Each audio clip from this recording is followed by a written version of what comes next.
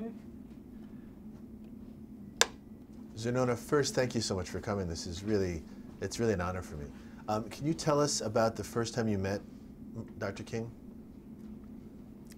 I met Dr. King and I don't remember the years, but you know, early on in his career, he was a Baptist minister who attended the Baptist conventions, as did many ministers. I was very active in the church and went to the conventions, and one year I met him. But at that time, he really had not achieved fame necessarily. He was a young minister, and I remembered how vibrant he was, but it wasn't really that memorable. It was later on that I kind of put all this together. But I do remember real fondly and clearly the first time I had a real personal contact with him. And what I remember about him is that his sincerity was apparent. His love was obvious. And his dedication was very, very, very apparent. He talked so passionately about the work he wanted to do. And that was the memory I carry with me all the time, how impressive he was when you got a chance to have an engaged conversation with him. And what brought you to the SCLC and working so closely with him? He did. Dr. King, he was looking for a public relations person who would help write speeches, help do public relations for SCLC. And he knew and felt the growth of the organization, that it needed expansion, someone who would do those kinds of things, make the organization more relevant to the public. So he was on a search for a good, strong PR person. At that time, I was married to Ed Clayton, who was the editor of Jet magazine and known very well in the journalistic circles as a man with great ability. He was creative, he was smart, he was quick, he was fast, and everybody respected Ed Clayton even when they didn't like him, because he was kind of controversial, because he was kind of go-get-it kind of guy, a real driver. So you either liked Ed or you didn't. And people would say that about him, said, but he's smart. So as Martin would run into people, he would ask him, you know a good journalist? He said, yes. Some people would say, but I'm not sure you could get him. He's kind of pricey. He's worked at Jet. And one of the things I'd like to say about Mr. Johnson, who was the publisher of Jet and Ebony magazines, he didn't believe in paying black writers meager sums because they were black. He wanted them to be good and proficient and earning capacity as they would have at New York Times or some other white publication. So he paid good salaries, and people knew that. That was his reputation. So Ed was making a decent salary, and as the executive editor of Jet, he made a very good salary. So people would tell Dr. King he's good, but he's pretty pricey. And every place he went, that's what he'd hear about Ed. He was good, but pretty pricey. And finally, he said, Dr. King said to himself, I think I'm going to go after this guy and see if we can get him. And sure enough, he called Ed. We were living at that time in Los Angeles. Johnson Publishing Company had sent Ed to Los Angeles to set up the West Coast office of Johnson Publishing Company, so we were living there. And Dr. King called him and told him that he had a pretty good reputation out in the marketplace, and he'd like to meet him and see if he could entice him to come to Atlanta. And he said, well, what does the job pay? And when he told him, he said, oh, no, I don't think I could, I could come for no money. That's what it amounted to. After much persuasion, Ed agreed to at least come to Atlanta and visit the environment and see what it was like. Ed came to Atlanta and saw the dedicated workers, people there who weren't making hardly any money, but who were just committed to the cause of justice and equality and went about it so seriously. And when you saw Dr. King was very much involved in his mission, and he was determined to achieve his goals, Ed was softening. And finally he said to Dr. King, after much discussion, and he came home and discussed it with me, that he'd like to come in a stay for about a couple of months, just to maybe get him started, and maybe then somebody else could come in who could afford to work for that little amount of money. Ed came to Atlanta with a 2 to 3 month agreement, and in a very short time, Dr. King said, I knew the first day he came, he was a man we wanted. As I said, Ed was so creative. He right away gave them ideas and suggestions as to what he thought he could do to get the message out about the work of SCLC. While here in Atlanta working on his mission, of course he met Mrs. King. And she, being a trained concert singer, because she went to New England Conservatory of Music, and felt like she had a talent that she could market that would help raise funds for the organization. She had expressed that to Ed, and Ed said, oh, well, listen, I can help you get that together, and I could help shape it for you and get PR surrounding it and making it a real package. And even my wife, who's back in Los Angeles, she could help you because she's very organized. And he told me all these nice things about me and sold her on the idea that she would work, Ed would work with her to get her a concert format together. And it was Ed's theory that she could start with no effort at all, that she could start with Dr. King's base, churches in the West Coast who were so committed to the mission of the work that he said we just start going through the churches.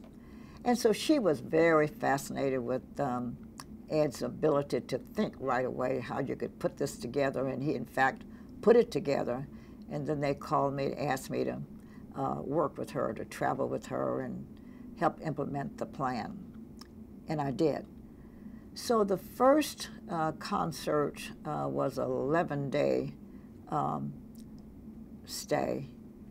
We went from Pasadena, California, all the way up the coast. And everywhere we went, it was a hit. She was Mrs. Martin Luther King, and it was a way of the public to touch the hem of Dr. King's garment through his wife, and it was just a great success. She was very happy, and now she's become happy with me. Of course, I had no intentions of moving and making this a permanent situation, but she went back home and told her husband how pleased she was with me, and he said, well, I'm very pleased with Ed, and they asked him to stay 3 more months, so now that one agreement went into 6 months. And after that time, then the two of them kind of put the pressure on us to, there's something for us to do here in Atlanta, working with the two of them, and we acquiesced. So the main focus of this documentary is really later King, from after Selma and the Voting Rights Act towards the end. We're calling it sort of King in the Wilderness, the hard work that's a little bit out of the spotlight. You describe really beautifully a lot of the struggles he had. If you could talk a little bit about that plane ride you took with him when he encountered someone who didn't like his work.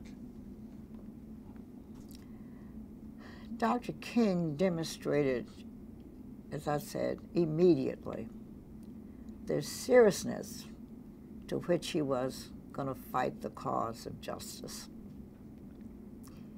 When you're around him all the time, he expressed what his goals were. And we got a chance to hear the rationale for his commitment. He had met Gandhi, And he said Mr. Gandhi had the right approach to nonviolence and peace and love. And through his meeting and his readings and his teachings, he was convinced without a doubt that this is the only way to go. You must be nonviolent, you must be peaceful, you must be loving, and you must be committed. And Dr. King demonstrated that. He meant it sincerely and deeply that we must fight these evils in our society: poverty, injustice, maltreatment. And he said we can do it with a plan of love. And I couldn't believe, really, even though I'd seen a little of this, I couldn't believe the man was so committed to nonviolence. I had been in his presence when a man spat on him, just spat all over his face. And that would just make anybody mad. It conjured up in me anger, and I kind of wanted to fight myself. Dr. King, who never ever showed any signs of retaliation, would just do the same thing all the time. Just take his handkerchief, wipe the sputum, and said, "This convinces us we got a lot of work to do." And just keep on moving, keep on moving. Once you saw that over and over and over again, you became thoroughly convinced that here was a man who practiced what he preached. And it's the lesson I learned about him all the way through the balance of his life, that he meant to solve the problem of inequity. He meant to have the government pay some of its commitment to African American community. He was convinced that we can't stop until we win some victories. And he did it, a lot of it, not everything, but so much of it. Do you ever think about that man that spat on King? How, if he's still alive, what do you think he's thinking? I've been asked many times after Mr. Obama won the presidency, and it was so unbelievable, shocking and wonderful and all that put together. But I've been asked by many news people, what would he say if he came back now and saw Mr. Obama sitting in the president's chair? I said he would say, "I told you so." And of course I was asked to explain it. And I said, Dr. King said all the time that white men of goodwill must join this fight, join hands with blacks, and together our results would be unimaginable. They'd be so successful. And then he even outlined what really happened almost, that when women, men, boys, and girls, blacks and whites unite, that's when we could see those unimaginable results. And when I look at the president's numbers of victory, that fits what he said. And I remember so well how stories came out that well-to-do working white women would take leaves from their jobs so they go on the campaign trail. I remember when men who had money were given it in great amounts. I remember when children were taking their penny banks and contributing. We had what Dr. King said would be the picture: blacks and whites, rich and poor, young and old, uniting for something. And in this case, it was the victory of Mr. Obama. And so he would say, if he were here, I told you so, because that's what he said, and we saw the evidence of that. From your point of view, what was the hardest part about being Martin Luther King, the weight of, did you see that weight on him? Oh, I think the hardest part was, I know what I could describe as his darkest moment. I'm not sure I would classify it as the hardest point, but maybe I could. The darkest moment for him was when he made the speech about his position on Vietnam at Riverside Church. His world changed because the people around him changed. They stopped giving, they stopped calling, they stopped caring, and he was devastated. And he would say to those of us who were close to him, I cannot understand this. I don't understand why and how people who knew me didn't quite understand that I can't condone killing in any form. And he said he was sitting in front of a television set one day and saw children being bombed. He said, now I've got to act. He never liked it, but he didn't say anything quite like that in such prominence. But he said when he saw the children, he said, I've got to speak out. Now, he knew it would be a controversial position, but you know, he didn't run away from controversy, but he did not know how deadly it was going to be because the world just clammed up. And he couldn't understand it, and he always said, I can't understand it. He said, you expect your enemies to disagree with you. You expect them to go against and in opposition of what you're doing. What I didn't understand is how our friends would leave me. And it just really killed him. I'm going to stop because I think we hear noise. Right, we're fine. Oh, okay. Okay, thanks. Yeah, if you'd like to continue, that would be wonderful. When I say that the nation dried up, that meant that money did not come. And I remember, without citing people's names necessarily, he had a coterie of good friends who would always kind of find a reason to do some fundraising for him, people who would donate themselves and get others to donate with them, to just send money without even a request. I mean, they would just know that Dr. King's organization needed money and the fight needed to be continued. And so without, requesting, they would just send money. He noticed that they stopped. It hurt him deeply.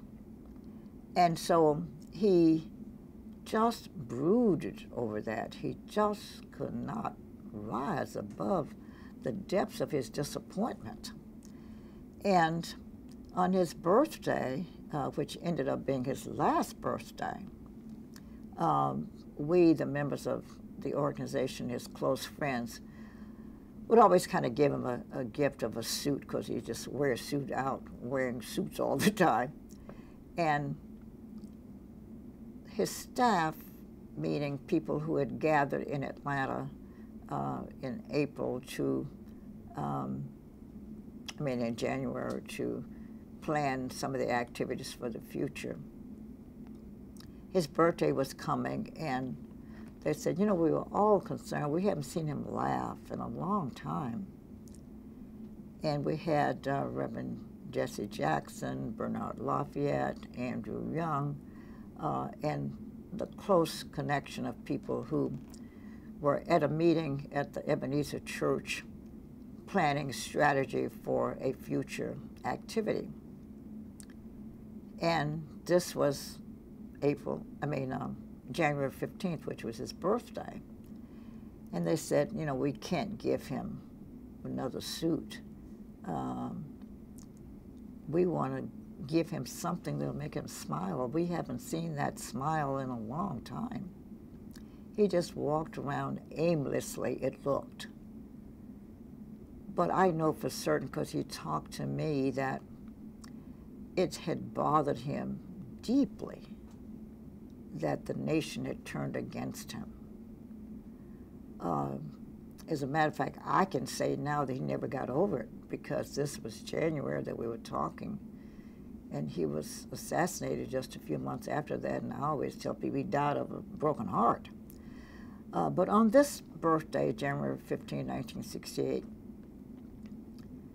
when the men who were working at the church at this meeting had gotten together and said, let's call Xernona and ask her to come over when we take a break and see if she can get him to laugh. We got to see him laugh. He hasn't laughed in a long time. So they called me and told me their feelings, like, please come over and think of something to do to make him laugh.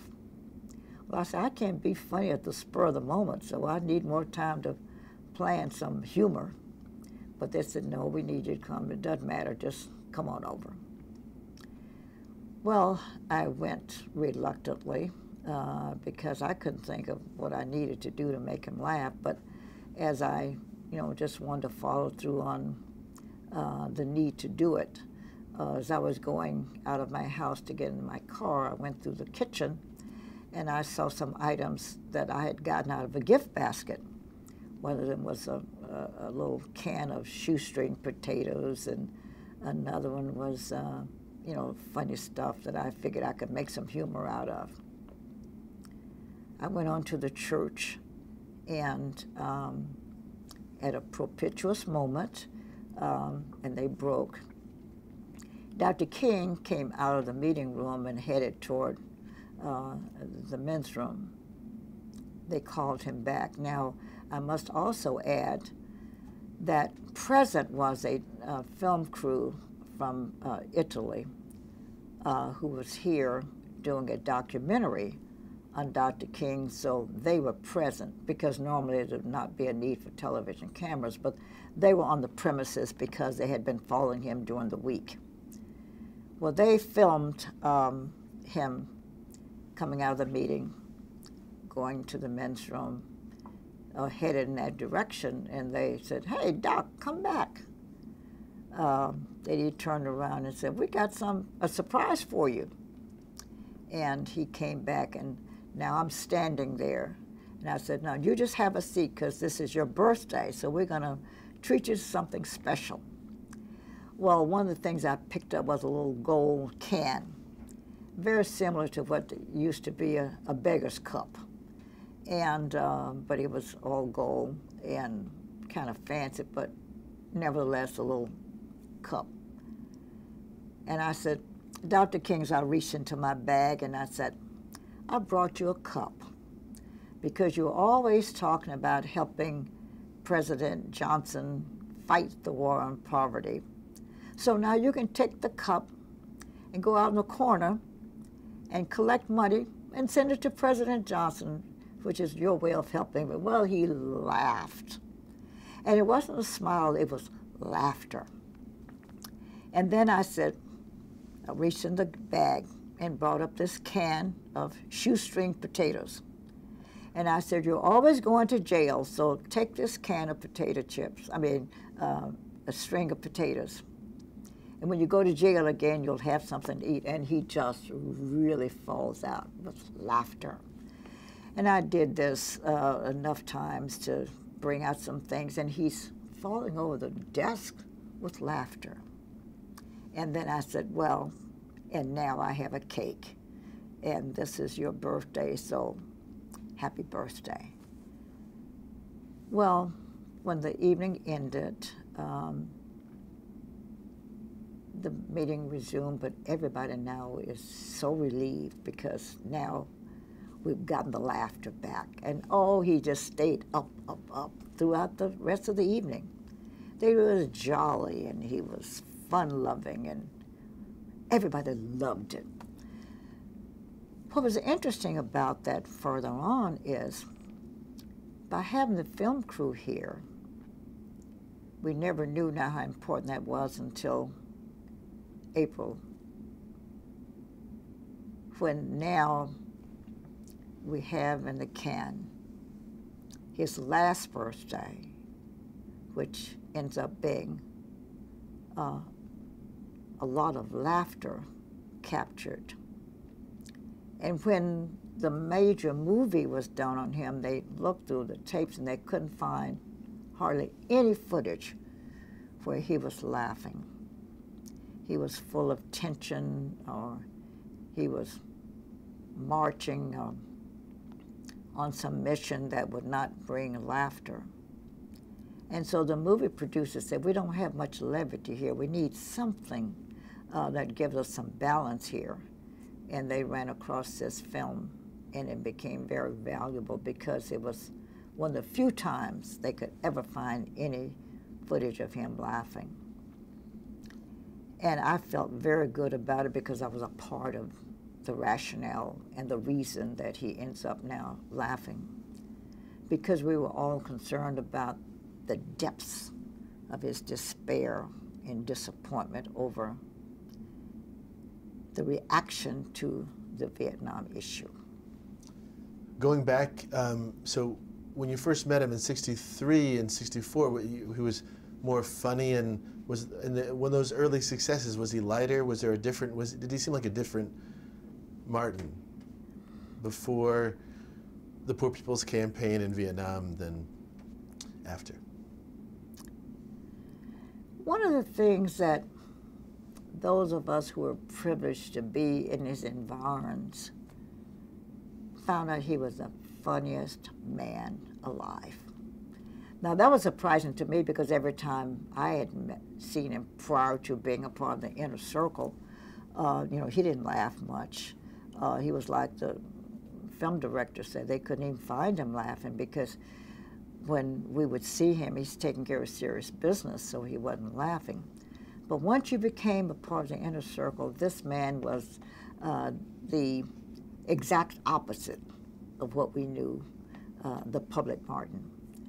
He loved fun time, and he was the best funny man because when he joked to tell a story, he had inflections, like he would say, and this Italian said this, and he would give you the Italian dialect. Or the Frenchman said this, and he would give, you know, he was so learned. And he would give you, he set the story up for you that you felt like you were a part of the story.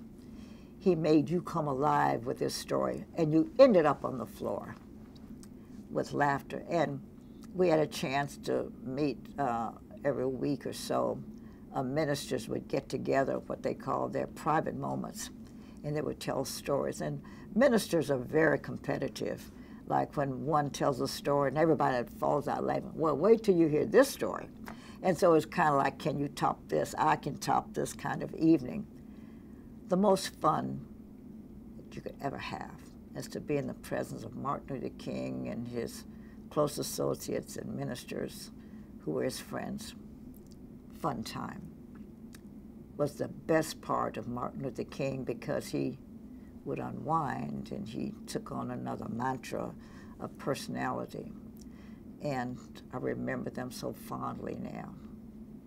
Besides the fun times, which is a surprise, anything else about Martin the man that was a real surprise to you that you'd like the world to know about how he was as a person that's very different and more personal than how he was portrayed? Well, I want to tell a funny story about him. When the first time I came to Atlanta, now I had seen him in Chicago, in New York, in California, and his treatment was, you know, everybody loved and respected him, so he was always in a nice, comfortable setting, like a great suite in a hotel, surrounded by security people, and driven around in a limo, like you treat the rock stars, I would call it. And somehow I had that picture of him living large. And when I came to Atlanta, I remember the first day I met him here in his setting. It was going to be on it was a Sunday. And I flew in on a Saturday, and he said I wouldn't see him until Sunday. But after church, he was preaching. He always preached 2 Sundays of the month as the co-pastor of Ebenezer. So on his Sundays, he would preach, and this was a Sunday that he was in the pulpit. And he said, following the service, I'll go into the office and do some cleaning up, and then we're going to go to dinner. Well, we stayed outside the church. It was a beautiful, sunshiny day. And so Mrs. King, my husband, and I were standing outside chatting with members and waiting for Dr. King to come. Now, there were cars on the sidewalk, but I didn't pay any attention necessarily to them. But when he came out of the pulpit, out of his office, and now comes to the sidewalk, he said, okay, I'm ready to go now. They opened the door of this small car, similar to a Nash Rambler is what I called it. And that surprised me because I was expecting a limo. And then the other surprise was he got in on the driver's side. I never in my wildest dream would think that Dr. King even knew how to drive. My husband and I got in the back seat, and he and Mrs. King were in the front seat. Now, as I said, it's a sunshiny day. We were parked near the end of the street, on the end. So he got in, turned the ignition, and the windshield wipers started going. Well, I thought he just hit it accidentally. But now he puts the car in reverse. We back around the corner, still with the windshield wipers going, the sunshiny day, and nothing is unusual about it, except for me, just, what is this? So we back and we're going, and then finally I just had to say, listen, I gotta ask, what in the world, what are we doing? Sun's shining, windshield wipers, we're going in reverse. He said, oh, this car has to go at least a block, then it's warmed up. We went the length of the block, he stopped, then put it in forward. And we went, well, I just fell out. And he laughed with me. So we had a laughing good time going to the restaurant. I said, oh, wait till the nation sees what you really look like. And he laughed because that was diabolically different from what I'd seen him. But he laughed so heartily that I called attention to this because he thought it was just a common occurrence. That's what he did every Sunday, every day. But you know, he accepted his little meager lifestyle to just what it was. The other was treatment that other people gave him. But I understood from people here in Atlanta early on that the people who loved him didn't want him to be common, ordinary, low living. They would offer him homes with big splendor, cars with bigness, because that's what they wanted him to be. And he said, no, this is what I can afford. I'd rather just live like I can afford it. I love that about him. Did he understand in a way differently than Coretta, for example, his place in history? I hear Coretta is the one that said, record all these sermons, record all these speeches for the future. Was he aware while things were happening that he was making history, or was that more people around him? I think she was aware because she told me the many hours we talked, I was asking about their early romance. She didn't especially like him for the boyfriend because she had a man she was dating, and she kind of liked him because he had a little dash. Martin seemed slow and studious. Now, the boyfriend she had was also smart, but Martin seemed a little slow. And so he was really not her immediately chosen, or choice, I should say. But she said one of the things, but he didn't stop. He knew she didn't get bowled over. And what I used to tell him all the time, I said, you know, you're kind of conceited. You know, he had an exalted opinion of himself. He thought he was okay, which was, I guess, good to have, but Coretta didn't think so. But he couldn't understand how Coretta didn't see in him that I'm the one, I got it all, you know, and he had a swagger about him, and, you know, he thought he was the cat's meow. And Coretta wasn't so easily turned on. But she said in spite of that, what made her turn the corner on seeing him differently was that he just seemed like he was committed to a cause. And the times they did spend together, he said, you know, he's going back home to the South because there's so much work to do. And he was always talking seriously on a date. And through those moments of dating, she saw that this man is really going to do something because his commitment just seemed so real. And she had said to him that when I leave school, I'm not staying here either. I'm going back home because her parents were mistreated. She was born in Marion, Alabama, and right in the heart of communities that burned and looted and mistreated even her father, who was a grocer's man, owned a little store there. She saw firsthand the difference in which black people were treated, and so she was going to come home also to do her life's work when she graduated from school. So in talking on their dates, they learned that they really had similar goals. And that's what made her love him enough to finally said, you know, I think I could marry this man. And that's how the romance grew and blossomed and maturated to the level it did, because she was impressed with a man who could talk so well, who had a goal.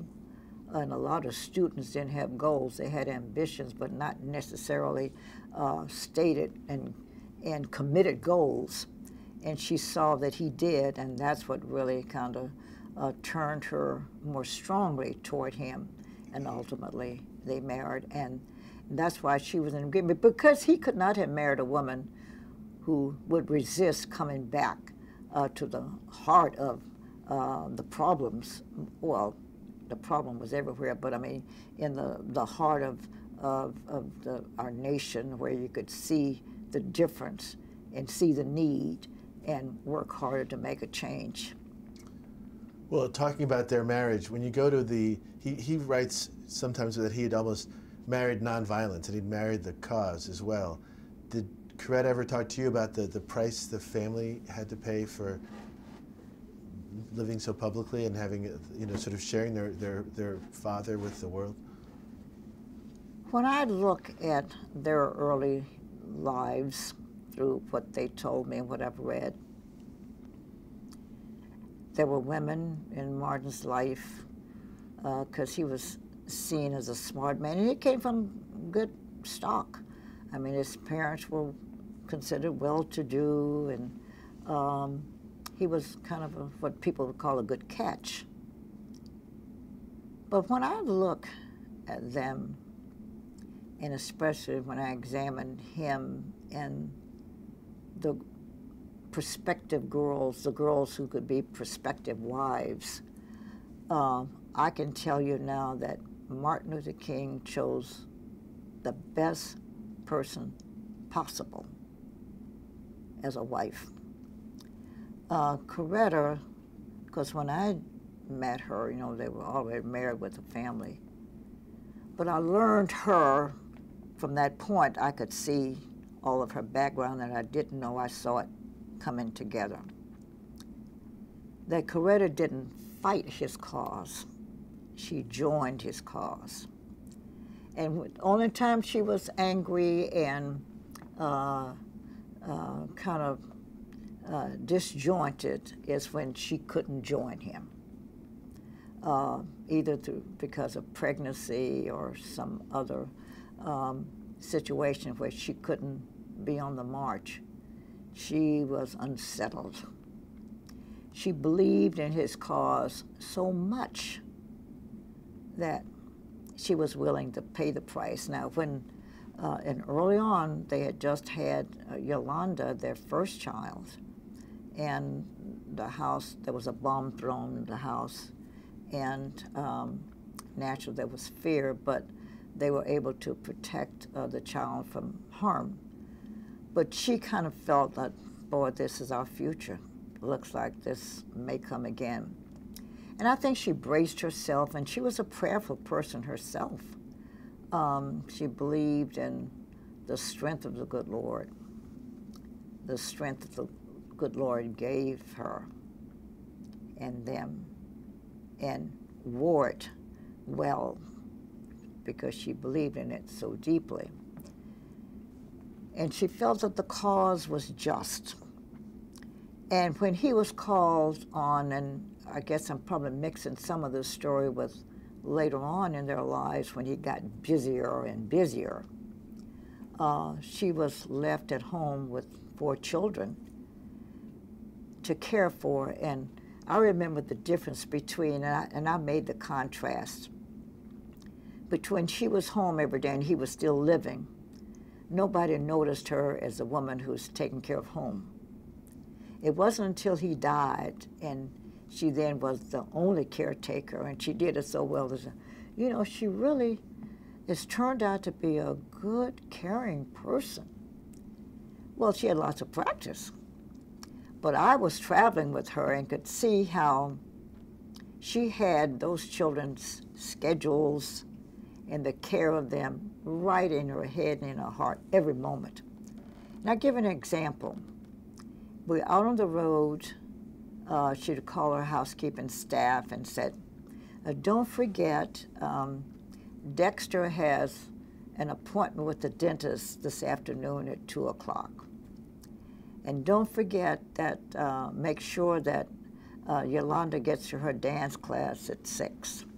And I mean, she's got the schedule down, and she's calling back home to be sure that they have it. And don't forget to have the driver take some soup over to Mrs. So-and-so's house because she's got a cold. And don't forget that I told Mr. So-and-so I will see that he gets picked up to go to prayer service. This was Coretta's calling back home, with all these duties assigned to somebody, and she's got them in her head. She wasn't reading from a chart. She had this day carved out in her head, and she was rattling off responsibilities and dates and appointments. And this is while he's still living, because he's somewhere else. He's not in the house. And also, when he was home, she insisted, with not a whole lot of luck, I must add, that he have dinner with the children. And so she would ask him, Martin, what time can you come home today? And, well, 5 o'clock work, and he would right away say, oh, yes. And so she'd tell the children, okay, we're having dinner with your dad present at 5 o'clock. Well, Dr. King's someplace else. He's involved in something else. He gets involved at the office. He's got somebody's problem. And he's forgotten all about home. She would call him, of course, those were the day before cell phone. She'd track him down.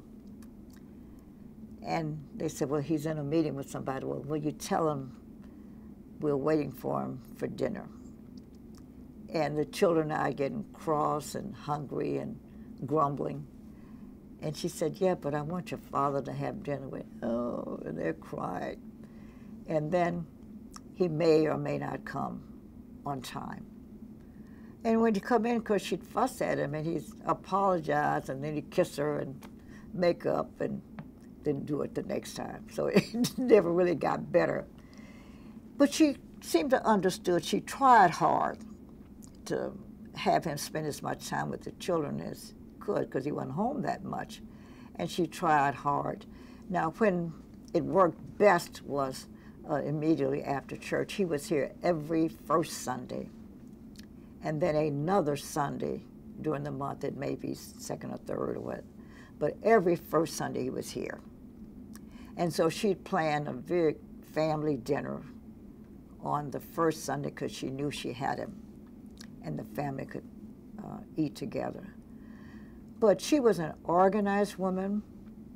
She didn't give him grief about his schedule, and most women would just get bent out of sorts. Now, she was disappointed, of course, because she wanted him to be there with them, because she wanted them to share him. But she didn't beat him up.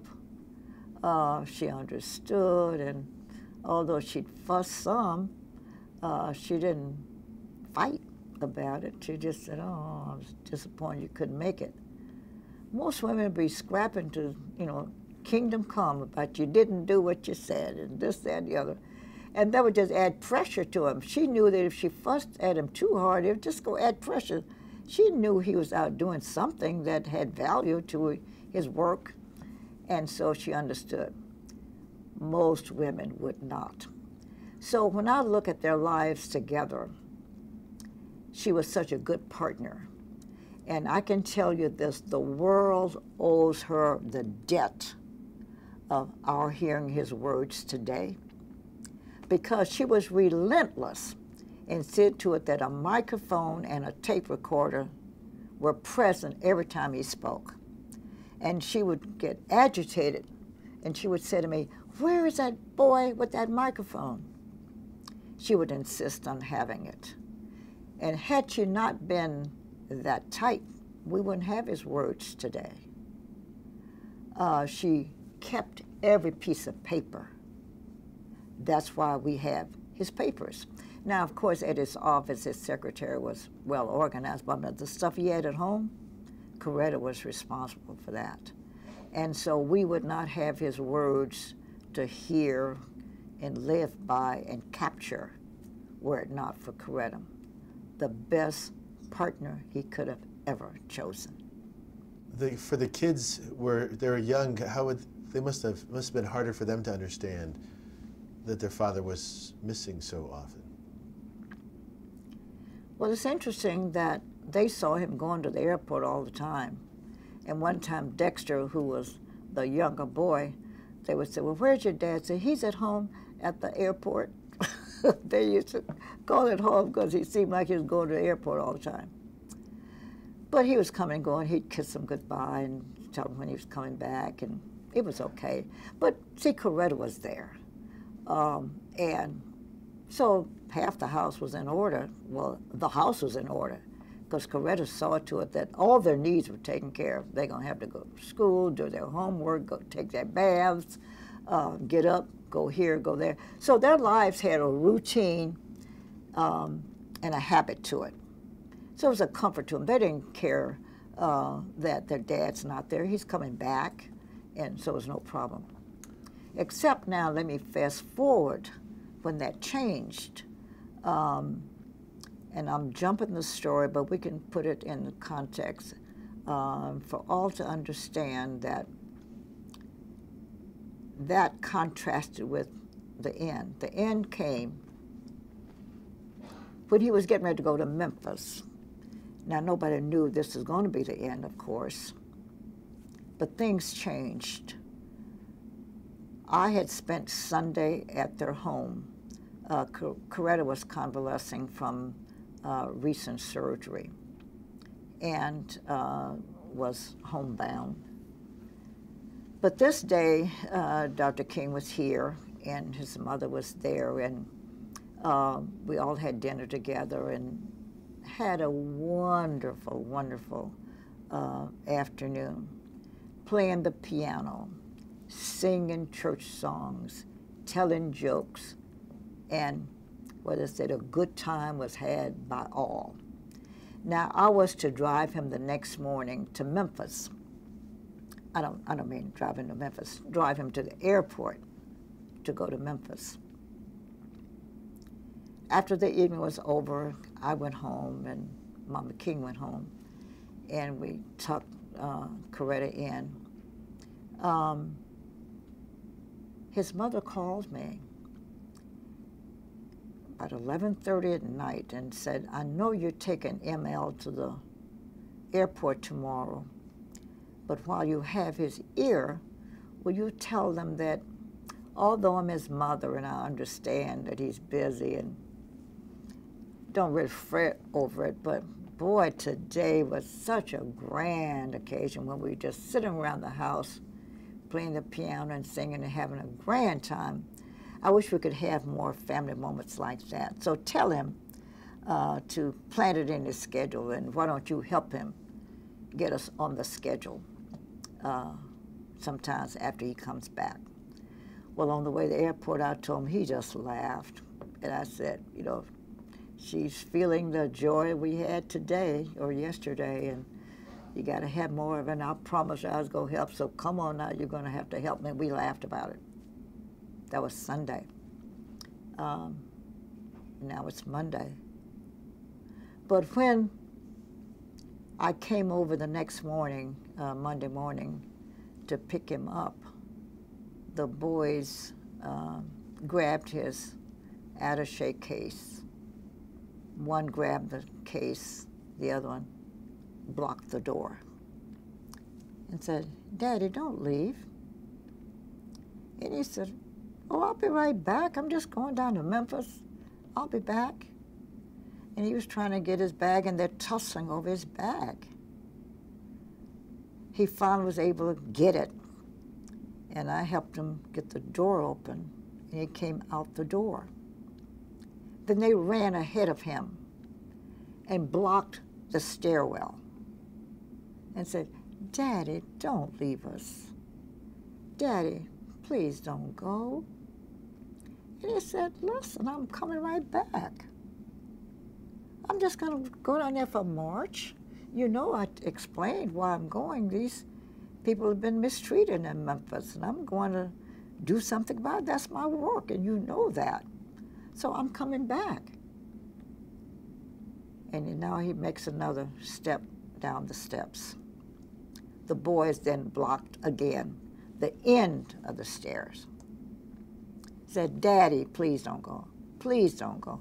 Please. And the pleading, unlike you've ever heard before. We finally got that cleared, and he walked to my car. They ran over to my car and blocked, the two of them, blocked the door so he couldn't get open. He said, come on, guys. I'm coming back. I'll be right back. I'm just going for a march, and I'll be back. Then he finally pushed him out of the way, non-violently, of course, and got in the car. And then they jumped on the hood of the car, pleading again through the window, Daddy, please don't go. Daddy, please don't leave us. Daddy, please. Such pleading. So atypical. So heart-wrenching. So we finally, were able to get out. Because I said to them, listen, Martin, I had a new car. And I said, did I go mess up my new car? I said, you all get out of here. We got out, backed out of the driveway and got on the way. And he said, what in the world happened to these kids? Then he said, have you ever seen them act like that before? I said, oh, no, they've never acted like that before. These kids see you go all the time, coming and going, coming and going. We'll never know. Now, what I have said after the fact is, I analyzed it because it was so piercing and so atypical, the whole behavior. And I said, Martin, I think that, no, he said, they must really be trying to tell me that they're missing me more. And when I come back, I'm going to do something like this. I've got to change my habits. I can't go through this. And I now say, in their, not defense, but I say, especially Martin, who was older, maybe they're having a feeling and a sense, maybe God is talking to them, that he's not coming back, and maybe God, some force, external force, is giving them the truth, like this is going to be the last time you see him. Or maybe they had a premonition, or maybe they were just prejudging that he's not coming back. And maybe they had an inner warning, because these things you never, how do you really say that? But he didn't. And it'll be a scene that I won't forget. And Martin talked about it all the way to the airport, but how disturbing that was.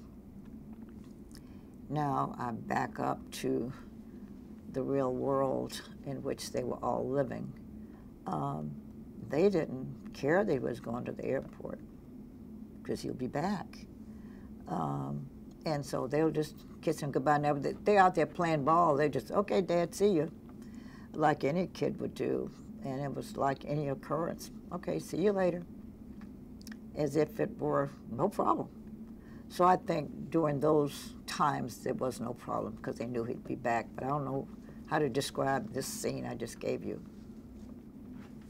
You were saying he was really punctual, he was never late? I'm sorry? You were saying he was never late? No, always late. I'm kidding. Always late. So tell us about that. As wonderful as Martin Luther King was, one of the things that annoyed me and everybody around him was that he was always late. Never on time.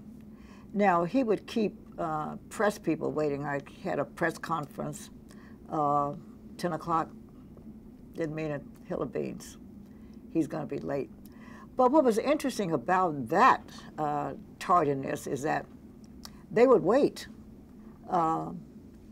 because they probably figured that when he gets here, he's going to give us something. So he was kind of like worth waiting for.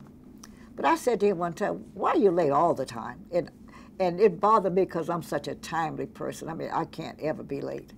And trying to do something with him was so annoying, because he was just, I think he planned, I'm going to be late.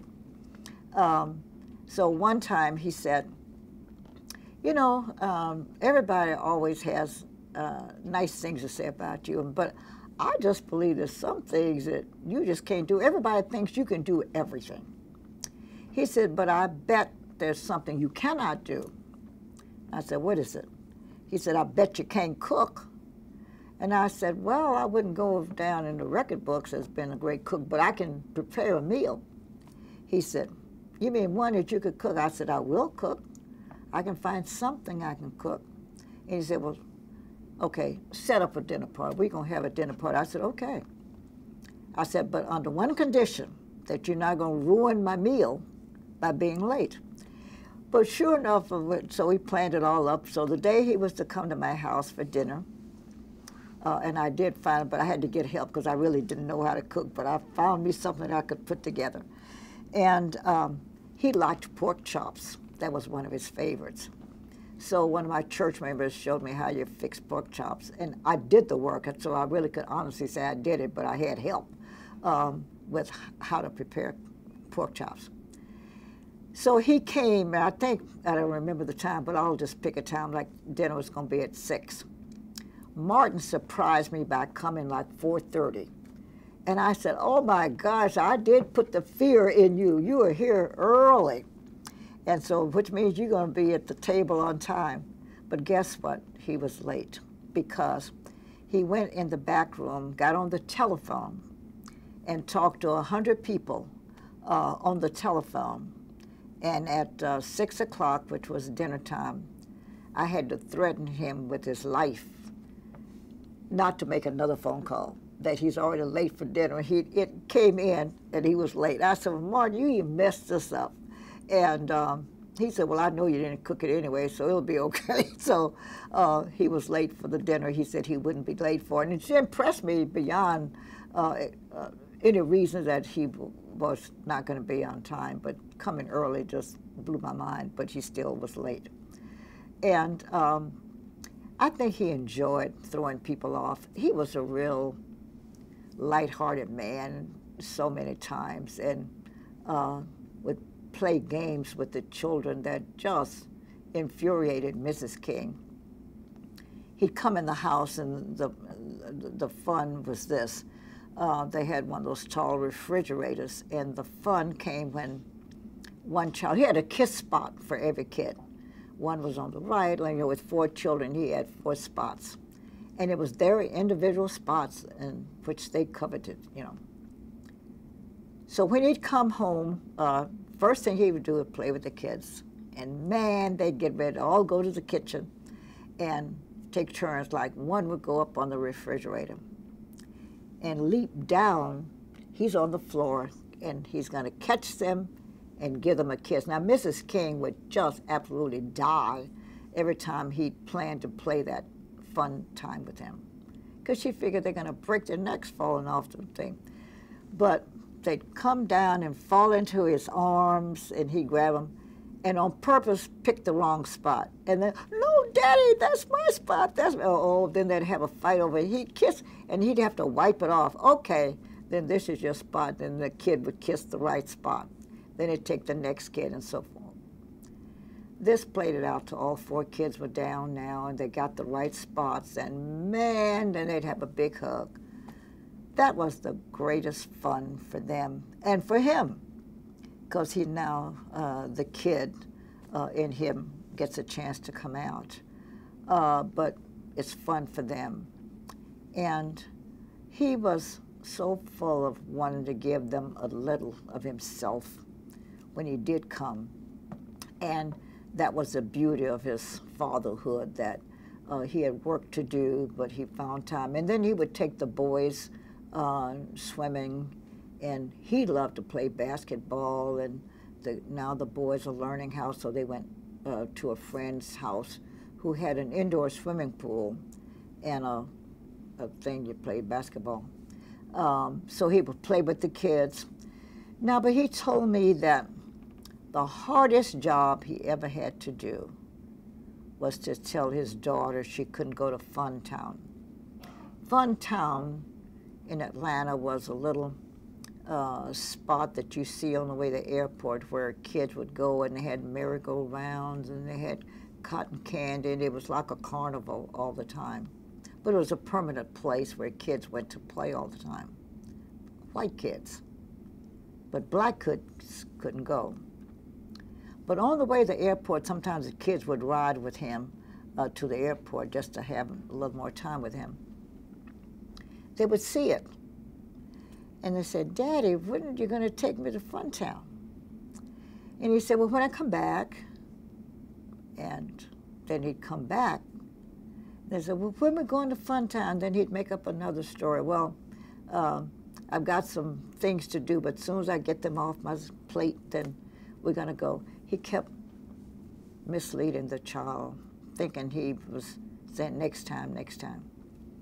Well, he was avoiding telling her that she couldn't really go because she was black. He finally got tired of telling her the untruths and putting it off. He didn't want to think he's just not taking the time to take her. He finally had to say, I've got to give her the truth. And he told her. And he said what bothered him was that I'm teaching my children to love everybody. I'm teaching them that some men are good and some are bad. There's a difference in our society. Trying to paint the real picture of our world. But you got to love everybody. The Bible speaks of that, and he's given them a biblical lesson all the time. Be kind to folk and treat your neighbor, all the good stuff. And now I have to tell her that she can't go because she's colored, as they said in those days. Colored people couldn't go. The color of the skin made the difference. And he said of all the things that ever happened to him in life, that would go down as his darkest moment, because he had to tell her the truth. He couldn't put it off anymore.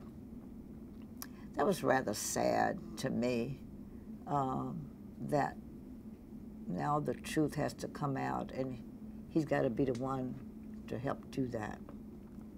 In terms of back again talking about the children, they never felt any kind of the threats, besides they were too young for the bombing, I would think, in Birmingham. But like, were there other times when they felt the threat, or because he didn't allow bodyguards or any of that? So I wonder, how were they protected from that feeling? Well, you know, the King family was able to get the older children into a school that was a white school. They used the influence. It wasn't easy, but they managed to get them into one of the better schools in the city, which means that there were white kids, and I think they were the only black kids. But since they'd been taught that all men are equal, so to speak, they didn't see that there was a real difference. And I think the times I talked to them, they couldn't measure that there was a fight to get them in, and they weren't in the position to say we're the only colored kids here or whatever. They knew that they had to study because this was a good school, and study was the order of the day, and getting homework was a requirement. And I remember, in conjunction with that story, when Coretta had to go in to tell the children that their father was not coming back, it was her hardest assignment. She asked me to go in with them, and these two stories will link as you hear it unfold. She asked me to go in the room, and she had ordered her housekeeping staff, I don't want anybody talking to my children until I get here. I must tell them. Now the house now is filling up with people the night of his death. Everybody had come from everywhere, so they knew there was a lot going on. But she made them go to their bedrooms, and at a propitious moment, she decided that she would now go in and tell them. She asked me to go with her, and she had a death grip on my arm as we went into the bedroom. The boys shared a room, but different sides. One had a bed over here, and the other had a bed over there. So we went to Dexter's bedside first, and she said, your dad's not coming home now anymore because, no, she didn't say he's not coming anymore. Said, your dad's been hurt. We don't know when he's coming home. And Dexter said, well, if he's been hurt, why are you still here? So she said, well, I want to see how badly he's hurt, and then I'll decide what to do. And then he said, well, was it hurt real badly? So she said, well, the reports are that, yes, he was hurt real badly. And so he kept pressing, well, when you all do everything together.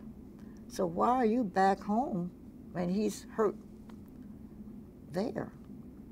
And so then she said, well, I am going. Now, she did, plan to go to Memphis, to bring him back. She didn't tell him all that. She said, well, I do plan to go to Memphis, which was the truth. Well, he finally settled down when she told him that. When we get over to Martin's bed, she told him that he'd been hurt. She couldn't even say shot. She couldn't say, and definitely couldn't say killed. She just couldn't muster it.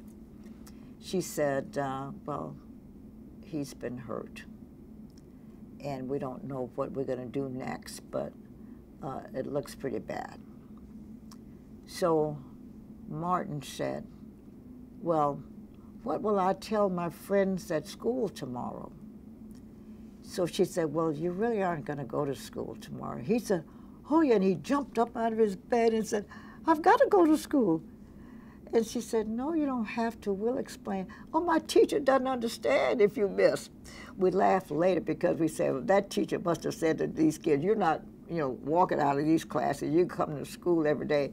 And that was part of the problem with the school system. These kids would go to school and then they'd run away in some of these schools. But Martin's teacher said, I want you in here every day. And so he said that. He said, no, Mom, she doesn't understand if you miss school. And after everything, the dust settled and all, we laughed about that teacher and Martin, who convinced those kids, you come in here every day, you know, to get this lesson. If you go back, as long as we're on this story, so you last saw him, can you take us through, you last took him to the airport, that's the last time you saw him. Then how did you hear about the assassination, and were you with Coretta, when you heard? I had dinner that evening with Calvin Craig, the Grand Dragon of the Ku Klux Klan, with whom I had made headlines because the story was that he got out of the organization and credited a black woman with changing his whole mode of living, and I was that woman. And that's the story came later, but Martin knew that he and I were having meetings together, and I was trying to change his ways. Martin never knew what ultimately happened. But anyway, I was there having dinner at a restaurant. The maitre d' at the restaurant knew my relationship to the Kings. Everybody did. And so she came and brought me a note that said, you know, did you hear what happened to Dr. King? And I just kind of folded the note up and kept talking and ignored her. She came back, she said, oh, I hate to interrupt, but according to what my reports are, it looks like something bad has happened. Well, I wasn't really focused in on nothing real bad, because I talked to him that afternoon from Memphis, and he was in good shape, and everything was going well. They were preparing for the march, and everything was great. And I had been in his presence 2 times, where the word went out that he had been killed. And we sitting in a hotel room laughing about, you know, there's your death on TV.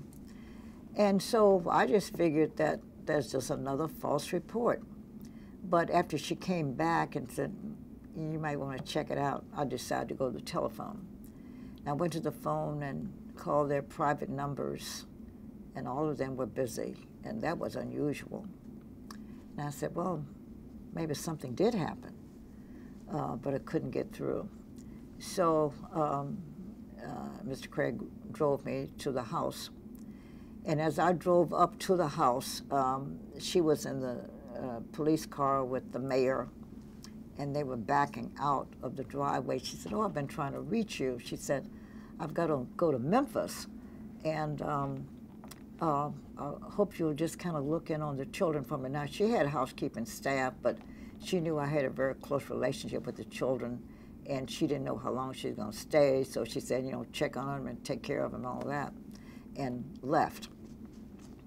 Well, as you know, what happened is she got to the airport, and while she was there, she got the call that he had, in fact, died. And she turned around and came home. So I was still there when she got there. And she just told me that she'd gotten the message, and would you just stay with me? That's what she said to me.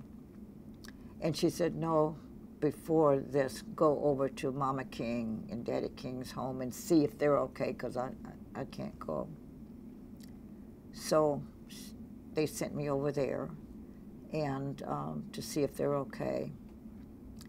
And Mama King, through their tears, she said to me, I want you to know that when the tension of the moment, you know, tapers a little bit, I can tell you fully how much I appreciate what you did.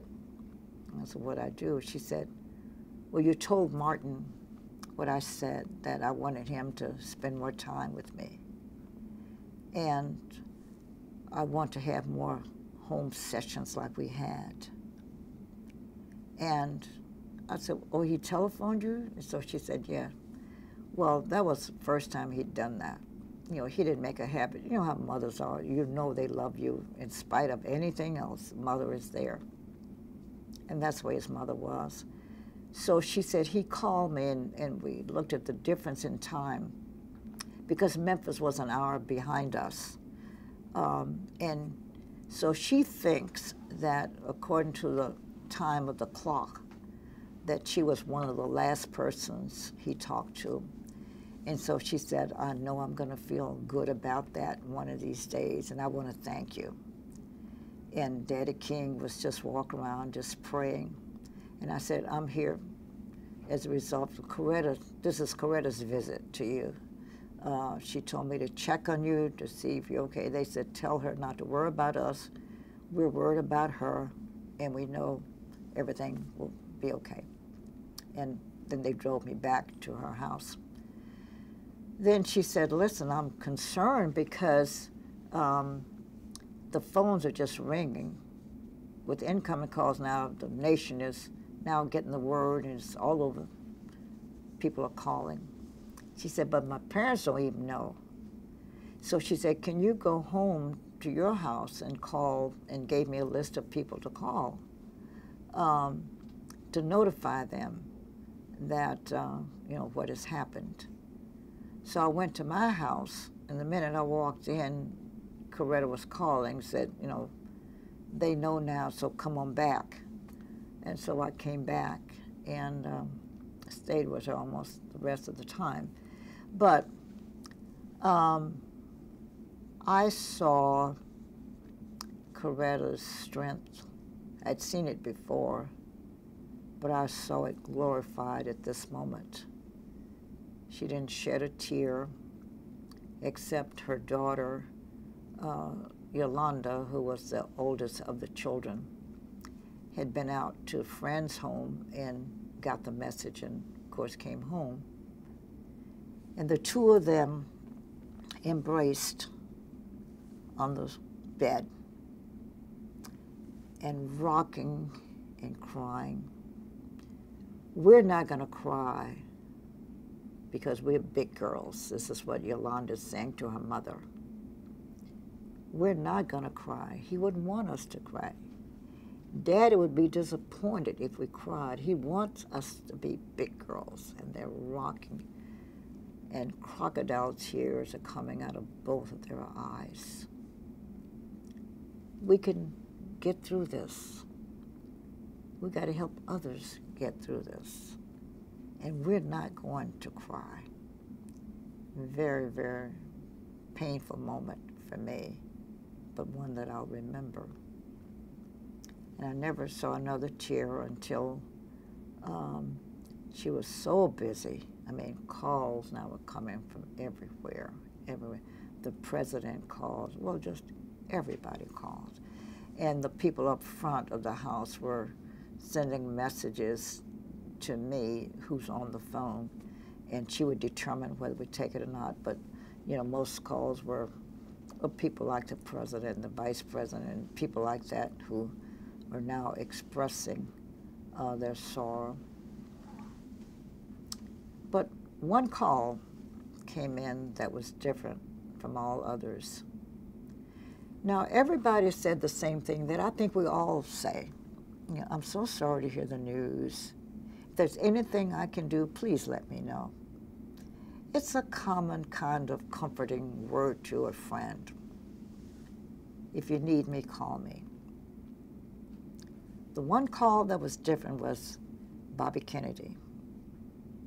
He said, it's obvious that we know some of your needs. The one that's really obvious, we've been trying to get you ever since the word broke. Now, this is about 10 o'clock at night. He said, we've been trying to get you since about 5-ish, because that's when we got the news, around 5 Atlanta time. He said, we've been trying for this long period of time to get through to you, and we were unable to do it. So obviously you need telephone lines. And so we have a man who's been dispatched to Atlanta. He's en route there now. We'll be there before midnight to set up 8 telephone lines for you. And also we heard that on the news that you want to go to Memphis to bring your husband's body back to Atlanta. So we've dispatched a plane. It's there now, sitting at the Atlanta airport with hangar number 1234. His name is John Jones. Telephone numbers, 387-1264. You don't even have to call. Go to the airport. He's there waiting. Whatever time you get there, whenever you come, the plane is there waiting for you. Also, tell me who your point person is, because I want to talk to them. And so she told him I was. So he put me on the phone and said, Xernona, call every hotel manager in the city and tell them lock down every room in the city. And that only you would be the point person to release rooms, because we got people coming, heads of state will be here for this funeral, and we need space. And we will be there, me and my team will come in tomorrow morning, and we've got an office that we're setting up at 123 Maple Street, whatever. And we'll be on the ground to handle and dispatch all the things that need to be done. I'm a Kennedy, so I've got experience in this kind of decision making. We hung up the phone and looked at this. Everybody said, call me if you need me, if there's anything I can do. This man said, here's what's going to happen to you. We know you need telephones. We know you need transportation. We know you need this. Here it is. He planned everything. And I got on the phone and called hotel managers and told them what he said. And able to protect the rooms as people did plan to come to the funeral. That was a busy night. People came in. I don't know how they got well, I do know how the message. Martin Luther King being killed, it doesn't take long to get that message through. Celebrities flew in from Hollywood on the next thing they could get out, and got in planes and flew here. So that night was a long night. But Mrs. King handled it like a champ. She didn't cry. She was calm, composed, and acted like she was in charge. And she was. Now, a lot of decisions had to be made, just so many decisions. One of the things she asked me to do is, one of our housekeepers was going to take care of the children's clothes, like be sure that they're dressed properly for whatever we do, and I want you to take care of me. And then she talked about her headdress.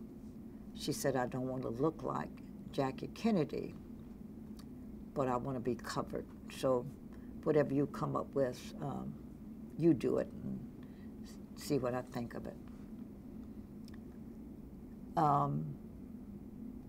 Then it's still night, and so when morning came, I had 2 thoughts in mind for what I was to do personally for her.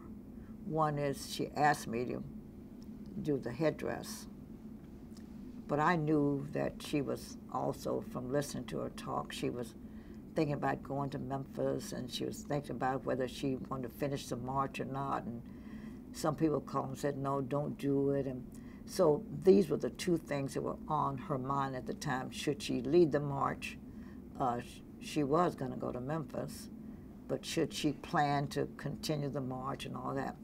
And she knew that I was taking care of what she wanted, so she didn't have to worry about that. But in listening to her talk, I knew that she was planning something. She was going to go someplace.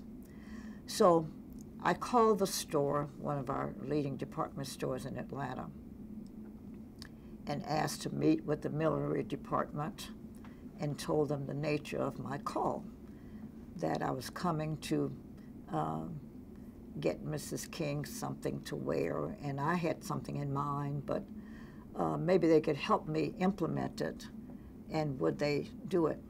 The manager said, we'll do anything you want. And do you know what time you're coming? I said, no. He said, well, it doesn't matter. The store closes at 5 o'clock, whatever. But we'll leave the back door open, and you can come in anytime you get ready. We're going to wait till you get here. And he said, you think you could find the back door? And I laughed, and for the first time, oh, yes, I'm black. I could find the back door. We went in, and I sketched out something. And I said, now, this is temporary because, so don't stitch anything. Just follow my design and put it on loosely, and we'll take it home to see if she likes it, and then we could stitch it. Also, prior to coming to this store, near there was a nice women's clothing store. And I went in and picked out several outfits for her to wear. So wherever she went, I had something for her to look nice in, because now I knew she's going to be photographed and she's going to be busy. And I said to them, I know I'm getting a lot of clothes, but I have no money. I didn't want to bother her for a credit card, and I don't have enough money to pay for all this. So will you trust me to take the things, and then I'll come back tomorrow. Whatever she keeps, we'll pay for, and she rejects, I'll bring back. And he said yes. When I got home to her house, in the foyer were Harry Belafonte and Stan Levinson, who were friends and supporters and just good guys who would want to do anything. They asked me what I was doing. I had a guy helping me bring in all these clothes. And I said, I've gone down the store and bought all these clothes for Mrs. King, but I didn't pay him. And I said, but I want her to look nice wherever she's going. And they said, you know what, Xernona, we do too. So they both reached in their pockets and gave me credit cards and said, take these cards, buy whatever you want. It doesn't matter. We want her to look nice as you would want. So you make the decisions. Here's the pay for it. The next morning, I went down to settle the account. And because I didn't want to think I was just taking advantage of him. So I wanted to do that early. I went down and I said, I've come to pay my debt. He said, well, you've got a zero balance. I said, what do you mean? I said, all the clothes I took, she liked them all, so she kept them all. And I'm here to pay for them. He said, listen, I'm white, living in America. I must take some of the guilt and take some of the responsibility of creating an environment that caused all of this happening. The least I can do is cover the clothes costs. They're yours. Zero balance. Thought that was quite a story. But then I went over at some point to the store because they told me to come down and look at the latest. Stayed up all night, she said, trying to fix what I wanted, or what I thought I wanted, and gave me a dressing that I could carry home to Mrs. King. It looked really nice and kind of looked like what I had in mind.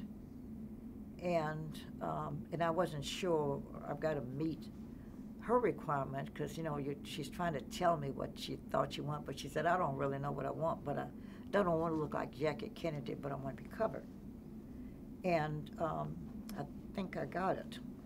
I went home, and after we cleared out the visitors, because she wouldn't let but so many come in her back area, which was her private bedroom. She tried it on. It was the only time I saw her cry, except when Yolanda cried. And I think the unspoken word was, I'm dressing to go to my husband's funeral. And then she broke. She knew I wasn't going to say anything. People were marveling over her strength, because every time the public saw her, she was composed and in order. And that's the look she wanted. But in reality, that's the way she was. She was grieving over his death, but she also knew there were a lot of decisions to be made, just so many decisions, so she didn't have time to cry. But then she also didn't want to weaken to the tears, because they do break you down. And even after she cried, after trying on the garment, this headdress, we went into the bathroom and she washed her face, and then I said something funny, we laughed and gave her a little relief. But the woman's strength was unparalleled. And I saw her at her finest hour. And she never, and when I talk about her sense of organization, it was woven throughout her life, and even to this dramatic moment.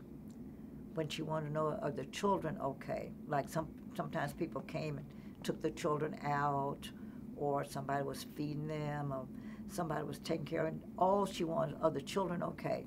Who's got their children? She wanted to know where they were now. She wanted that.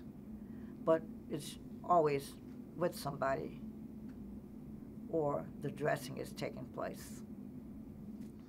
We're going to jump ahead to, as long as we're at the funeral, talking about the Memphis, and did she, about going to Memphis, and then and then the body laying in state, and if you could walk us through that, like, did you go with them to Memphis to lead to the march?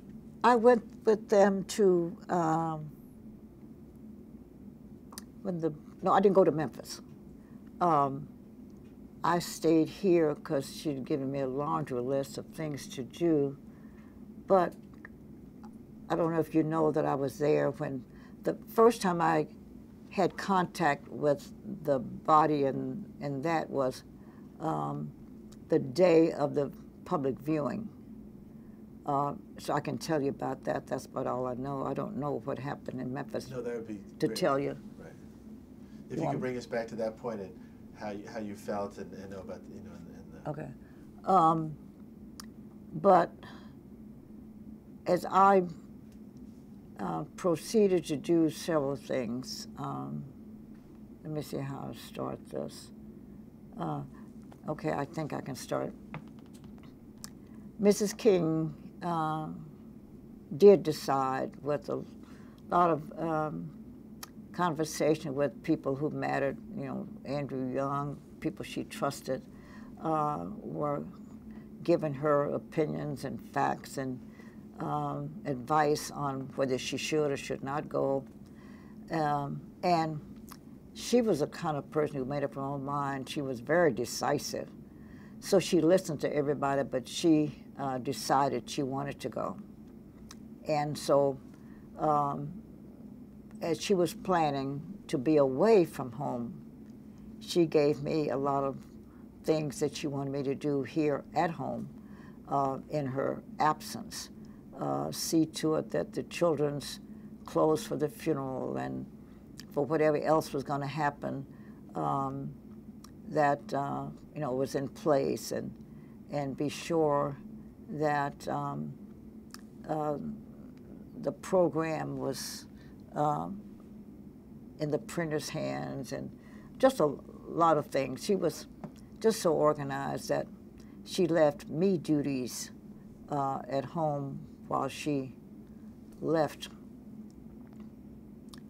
One of the many things that she gave me that are really memorable, or, I mean, does include the day of the viewing, the public viewing. All the decisions that had been made, like who's on program, and all of this took a lot of time, planning who would speak, who's coming, who was participating. And we'd just gotten a lot of messages conflicting in a lot of instances that Mrs. Kennedy was coming, now not coming. She said she didn't think she could handle the visit. And then she said, no, I must go. And that was going back and forth, back and forth. But the day came when she really was coming. And I was there to witness that meeting. Very, very, very poignant moment. Mrs. King's house is, there's a long hallway from the front door to the back of the house. And at the end of the back of it is where Mrs. King's bedroom was, and that's where she spent her private times. So we'd gotten the message now that Mrs. Kennedy is en route and is definitely coming. So she sent me up to greet her at the front door to escort her back. When those two women met, it was a scene I won't forget. They didn't even say hello, I don't think. They embraced and rocked. That seemed like hours. Of course, it wasn't. But it seemed like they were communicating, not saying any verbal words, but just locked. And my take on that, they were saying, we understand. We know your pain. We know the suffering. We know the impact. That was what I said they were saying. They didn't say anything. But the day before the funeral was the day of the viewing, public viewing. The plan was to have the public, well, the body was to lie in state at Spelman College on the campus of Morehouse and all the black institutions. And so there was to be a lineup of viewers and then the viewing. Well, Mrs. King was called over to Ebenezer Church where they were typing up the program because she wanted to get a last-minute look at the flow of the program and make some changes. While we were there, we're spending time now with program changes while the people are gathering over on the campus to come to the viewing. And so a security officer called Mrs. King and said, we want to know what we should do because now it's supposed to be, I think, at 11 o'clock. And they were expected, the crowd was, you know, to start in. And the reporter, I mean, the officer said to Mrs. King, there must be thousands here who are lined up and it has begun to rain. What must we do? And it's past the time. What must we do? And she was such a compassionate person. She said, oh, gee, they're standing in the rain. Why don't you let them open the door and let them in? Then I said, Mrs. King, don't do that. I'm recommending you see him first. The public will wait, but you need to see him first. And I convinced her to do it. So we then kind of wrapped up the meeting here at the church and dashed over to the campus. Harry Belafonte and I were the only, or Dr. King's secretary, were the only non-family members, so this was just the family hour now. Mrs. King led, everybody came in, marched around the bier, and she looked like she was about to collapse. I didn't see the body till I got up close. I nearly died. He looked awful. Awful meaning he had a big blob on his face, as if it were a big piece, a handful of something of clay, and somebody just plopped him upside his head. Awful looking. Well, I was just so disgusted because I had taken many calls during the week from morticians around the country who called to volunteer their services because they all said the same thing. We want him to look good, look natural, and we are willing to come and provide services free of charge. We want to put our craftsmanship to this and make it good. Well, the family turned it down because Daddy King was a loyalist. And I hate to talk about the man, the embalmer, but it was not a good job. Well, I had had a similar experience, not quite like this. The experience I had was similar. My husband died a few months prior to this, and I didn't like him the way he looked. He was a fair-skinned person, and he didn't look natural. And I think it's a natural occurrence that people want their loved ones to look like they looked when they lived. And so I said to the mortician, you know, I'm really not pleased. You know, he's darker than his normal complexion was in life. He said, oh, no problem. We'll take you home and we'll bring you back when we've made the corrections. And they did. When they brought me back, he looked natural, as if he were just lying there sleeping, and I was very pleased. Now, I remember that was craftsmanship. I don't know what they did, but some craftsman's work made a difference in the way my husband looked. So now I'm applying that same theory that craftsmanship can solve this problem. I don't know what it is, but I walked over to the man and quietly, because Mrs. King was standing at the foot of the bier, just could hardly stand, because when you look at it, it would make you collapse. And she was standing there in such pain. And I could see her. She was so painful. Now, I didn't want to do anything that would make her uncomfortable more or to add to her grief, so I just quietly stepped over to him, tactfully and quietly asked the question, sir, is there anything you can do with is there anything you can do from a craftsman's point to the side of his face? And then he loudly and crassly said, miss. His jaw was blown off. This is the best I can do. And, oh, she nearly fainted. But we all did. So now I think we can't have him look like this. So they sat down. And then my mind got to wandering, something can be done. So I looked over at Mrs. King Sr., who was Martin's mother, who was dark-skinned. Then I looked at Julie Belafonte, who was white. Then I said, oh. I said, you got some powder? I asked each of them, did they have loose powder? And they both did. I said, let me have your powders. And then I was looking for a way to make me a little combination. Belafonte took out his handkerchief and gave it to me, and while I'm standing over the bier, looking at my mixture, looking at Martin's face, I finally think I got it. And I dabbed a little on his face, toning it down, and Coretta smiled. It was working. I didn't know it. I'm just trying something that I knew we had to do something. But it toned down this crash look of red clay up against his face, toned it down significantly until we could live with it. And Coretta was pleased. So I did it again at midnight, and then moved him over to Ebenezer.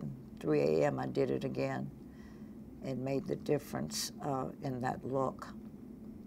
And she thanked me, you know, for that. But those were such difficult times. Mrs. King always had a composure. And we read stories later about her stamina gave the country and the world relief, because everybody in the world, I think, were just crashing over this man's untimely death. Such a good man. A man who lived for and died for goodness now ends up like this. I've got a couple of funny stories I can tell you about Dr. King. We'd love to hear those stories. Ready? Yeah, please. Dr. King had such a, let's see, how would I call this? A love for people, and always want them to be comfortable and put them at ease, because, you know, everybody ran up to him all the time. We were walking down the street one day to a restaurant. He and I were going to lunch together. And this man approached him. He was so excited. I mean, you could just tell he was filled with glee that now he's personally seeing Dr. King walking down the street. Here's his chance to speak to him. And he walked up to him and he said, "Dr. King, you remember me?"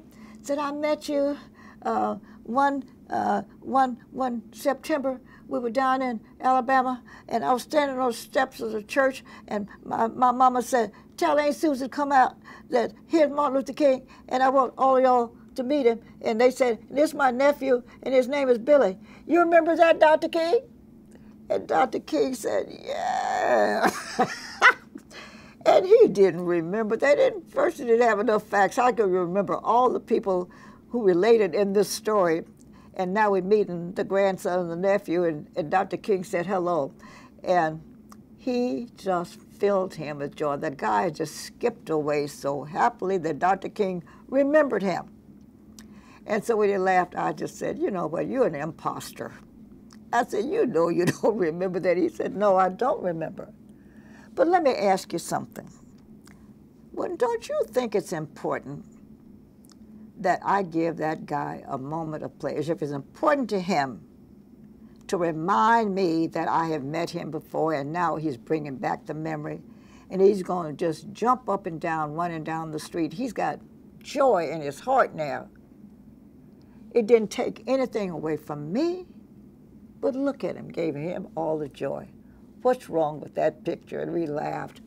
But he always wanted to put people at ease, and would just laugh. He was filled with laughter all the time, and all he was waiting for was a moment to let it out.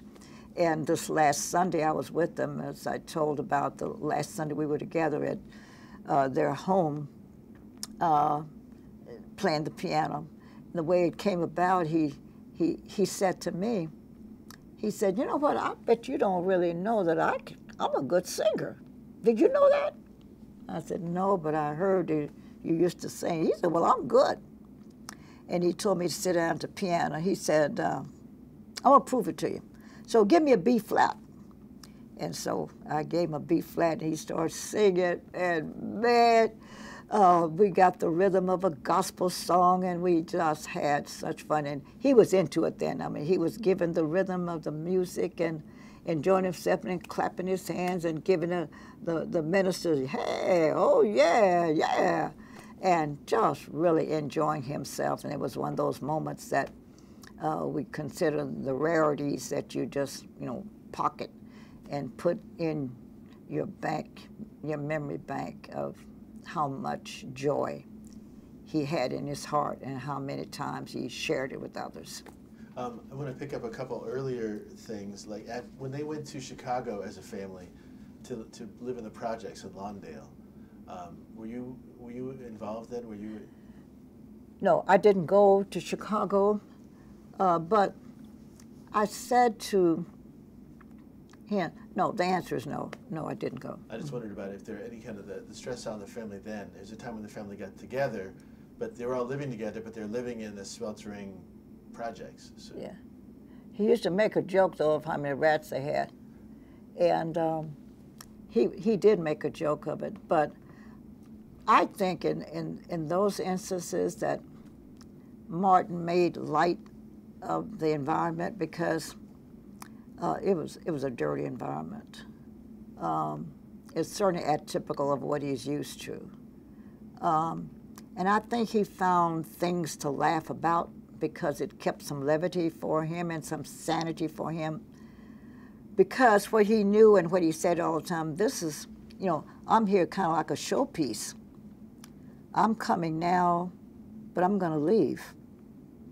These people are going to stay here because this is the way they live every day. And he never got that out of his mind. This is the way people live every day with rats and roaches and filth every day. He's going to have to endure it for a little while, and then he's going home to an environment of cleanliness and so forth, just the antithesis of this.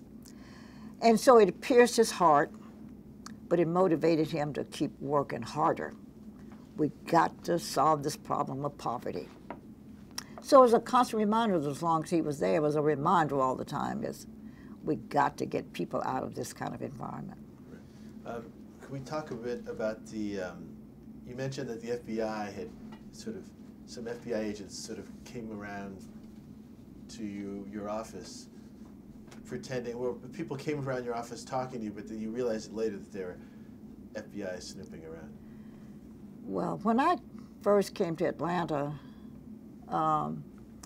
my office was in the front of the, I mean, my desk was in the front, so I was kind of like the first person you see.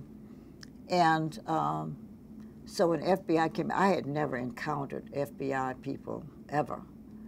I didn't know what they looked like, what they talked like. So I knew that when the first time these two white men came in, they come in, they all I ever met had the same order of the day, like they come in with kindness. Hello, how are you? And friendliness. And gee, with me being a woman, oh, it's a lovely outfit you have on. Boy, it just brightens you up and, oh, you know, and making you feel warm and receptive. And after a while, they say, oh, gee, I like your hair. And they just pick out pieces they can say are complimentary.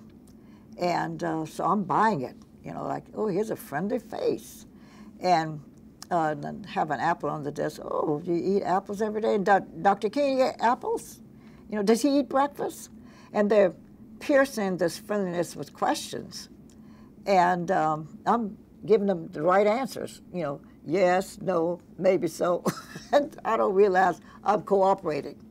And they use me as a laughing pad many times because I was just the one who said, yeah, and he'll be here in a few minutes because he was out there the other day and he's getting ready to go tomorrow night, he's going to be here. I'm giving them information. Well, I learned quickly, you don't do that. So I learned that, you know, the behavior was the same. The approach is the same. They warm you up to have you give them information.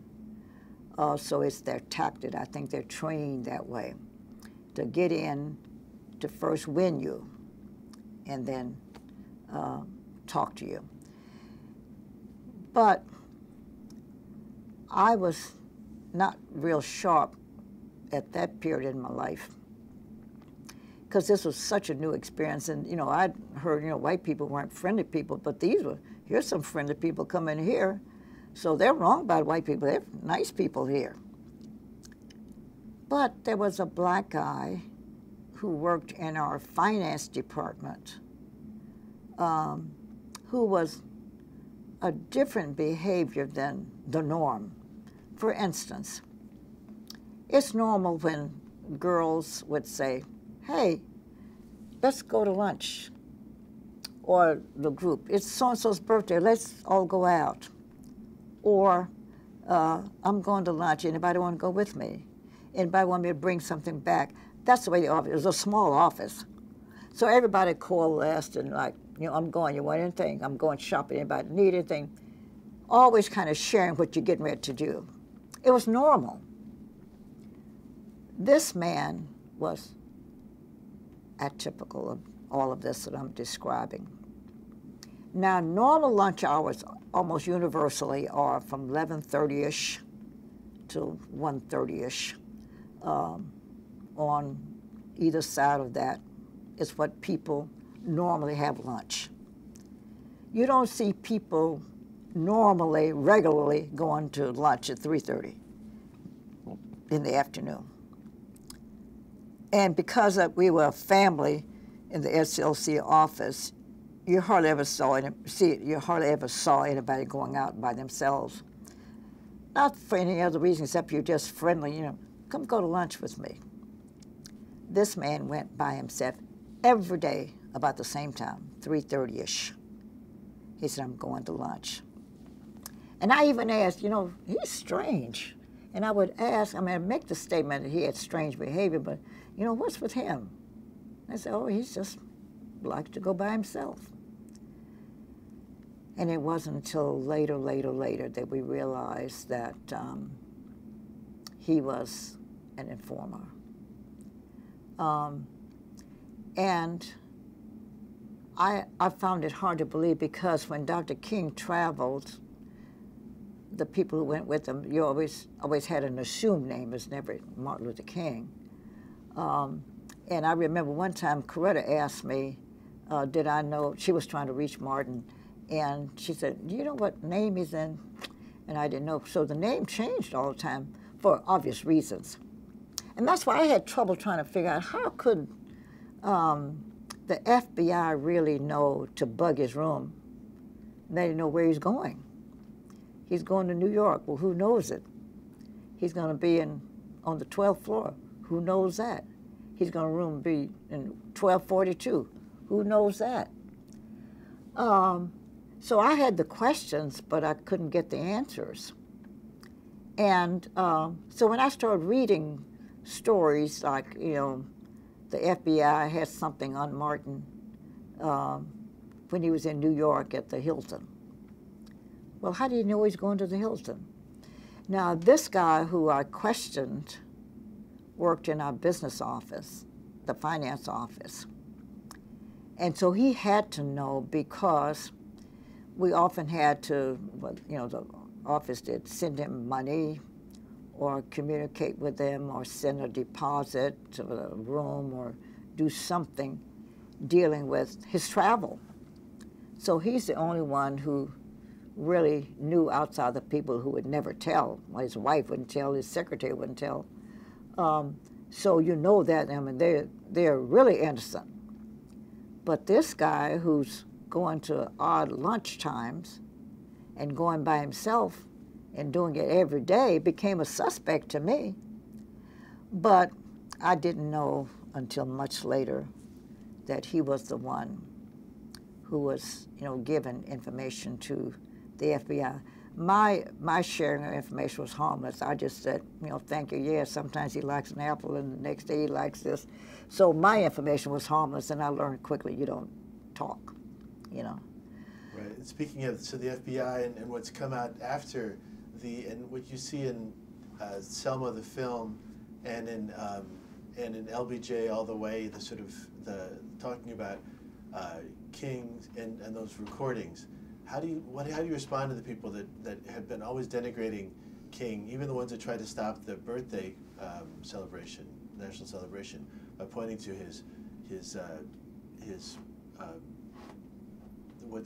the tapes, those tapes, and what's happening? Like, how do they try to? It seems like they try to eliminate all the good that this person has done for being human. Well, it's hard to now because we're after the fact. You know, when you're going through those experiences, you don't have the ability to put the answers with the questions. President Johnson was a person Dr. King had such a good relationship with. One of my questions was, the FBI has to relate to the president. We're reading the paper. it's either the truth or not the truth. If it is the truth, why isn't somebody somewhere else in a high place on top of this? If it's not the truth, why can't we get to it and find out how in the world he get this information? You know, those days were filled with so much mystery until you don't know the questions to ask, and when you ask a question, you don't get the answers, and so you're out there in left field like, I don't know anything. I know what I feel, what I think, and what I see, but I can't put it all together. Dr. King's movements were never understood by me. How they knew he was in Los Angeles and Chicago and New York. Sometimes he decides on the spur of the moment to go. How do they know quickly that he decided to go? And I remember he was on his way, well, to give you an example. He was here and he was really tired. He said, I'm taking a trip. I'm going to Hawaii because he loved the water. And he said, I'm going by myself. Of course, you know, had people travel with him. But I'm going by myself. I'm taking me a personal, private vacation. And I'm telling everybody who knows me, don't call me for nothing. If my mother dies, tell her to hold on and give me the information. I don't want a call at all. Well, Julian Bond was denied his seat here in the legislature of Atlanta, of Georgia. And that was a big story. And everybody was trying to figure, well, who's going to call Dr. King? Because we needed him for the movement. This was time now for a movement action. And we ended up having to call him. We knew where he was, so it's easy to make a call. Well, after that, we had a big laugh because he said, now, why is it the FBI knows where I am before I get there? And, oh, we had trouble because he switched hotels. And so it took us a moment to find him. And he did that on purpose. He said, because I'm on a hideout. I'm trying to have a vacation. I don't want nobody to call me. And he said, now, why is it you all had trouble? He said, we had trouble. I thought you were going to this hotel, and you ended up another hotel. And he said, well, why are you all having trouble finding me? The FBI knows where I am before I get there. And all of that went through my mind. That's true. They do know before he gets there. But how do they know? And I couldn't make government fit my questions. I was just asking them to myself. I wasn't asking anybody. I was just smart enough to ask a question and dumb enough to not get the answer. But it always bothered me if his movements and everything he did was known before he did it. And I couldn't understand that, and especially when he had friends in high places. The Kennedys, now we heard by way of, I don't know, unreliable sources that the Kennedys were not as loyal to the friendship as Dr. King was. Everybody thought the Kennedys loved Martin Luther King, and then there were those who said, no, they didn't. And so even to this day, I still have questions of how could he get by those friendships? And I just always remember President Johnson, who, of course, later they had a collision course, but during the times he was friendly with Martin Luther King, would always call him and invite him to the White House when anything he did almost, he called him and invited him to be a part of some ceremony. But Dr. King called him a good guy. So my long way of answering all these questions is I never got the answers to the questions I was asking. None of Dr. King's expose, as I would call it, fit my thinking. I didn't know why people didn't know it, and those who did know it, why. And so you were do you remember the big break with Johnson was over the war at the Riverside after the war? Did you notice the difference between their relationship? Yeah, but the difference that President Johnson just played with Dr. King. He got disappointed. He got angry with Dr. King because when the riot broke out in California, the Watts riot, he asked Dr. King to go and quell the storm. And Dr. King didn't even know, he didn't know the people. He didn't know, he hadn't gotten the information on what started it, what prompted it, what propelled it. He didn't have any information. And so he said to President Johnson, I can't go in there blind. So I don't know enough about it, don't know the people involved in it, and so I probably would be no help. They may, you know, put me in and mix also. And so he couldn't convince President Johnson that he better stay out of Watts.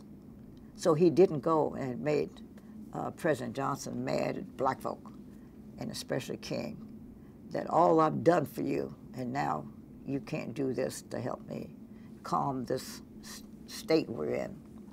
So I understand that was the beginning of the breaking point for them. Great, now you have to remember, too, that I'm on the outside of most stuff like that, and I only got some of my information from being in the house and Coretta's side of the story, and sometimes she didn't know some of the answers to the questions quelling, you know, around. To close up, I was going to ask you some questions about how do you think King is relevant today and the message of nonviolence, especially in this post-Trump world? I think if Dr. King were here today, somehow I think, after I'm asking myself why I think Dr. King's presence would be standing so strongly and vividly and loomed so largely in the minds of President Trump, that he probably would tone down a bit. I think he just didn't like the popularity of Mr. Obama, but their roles would have been different. President Johnson was in the seat of power. Dr. King was operating on religiosity and moral commitment, and so the seats they occupied were different. Dr. King couldn't run the country. He was trying to change the country. And I think the current president's relationship would be different to Martin Luther King, differing from Mr. Obama's relationship. And the reason I think this way is that I saw him warm to a meeting with ministers when he was campaigning. They made an arrangement for him to meet some ministers in New York, and he was almost deferential to them. And then after that, I understand a follow-up meeting took place, and he asked to meet with some ministers. I think that said to me they would have a different reaction to Martin Luther King, who was a minister, as opposed to President Obama, who sat in this seat and messed up the country, as he said. Right. So I think that he would see them differently, and maybe Martin Luther King's influence would have been more calming for him. Marion Wright Edelman called King a true prophet in the religious sense. Do you think of him that way? Dr. King, let's see, what would I call him? Well, I certainly have to give Marion Wright Edelman credit for a sensitivity to what she would say about him. I think Dr. King was a most unique.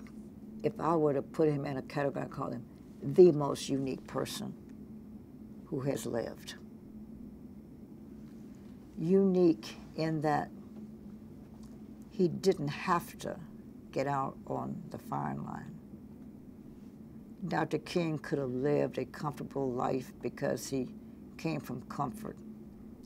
And being a minister, they have a way of creating comfort. Dr. King created a disturbance because you have to shake it up to get it right.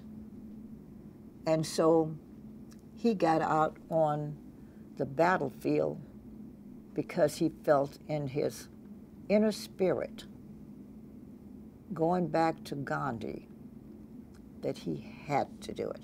It was a compulsion. I have to do this. Now, that's unique because I think when people feel like they can change a course, because I don't have to take this, and I hear that a lot. I don't have to put up with this. I don't have to do this. I don't have to endure this. I can go to my corner.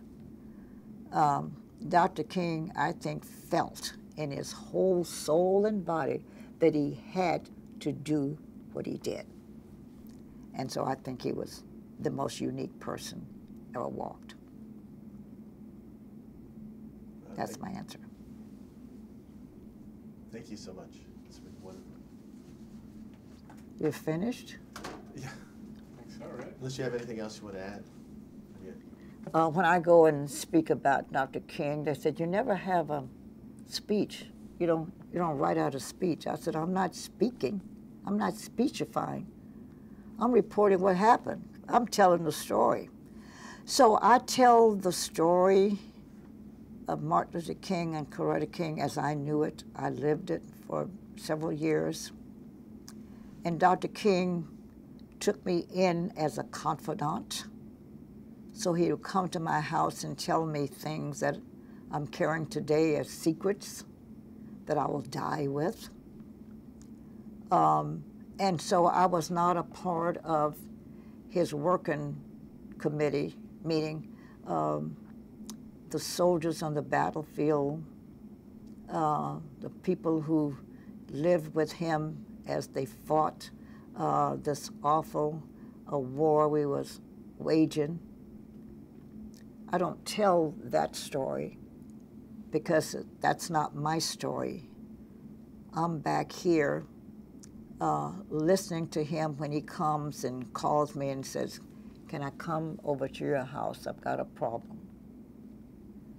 And he'd come to my house, and only the two of us are there.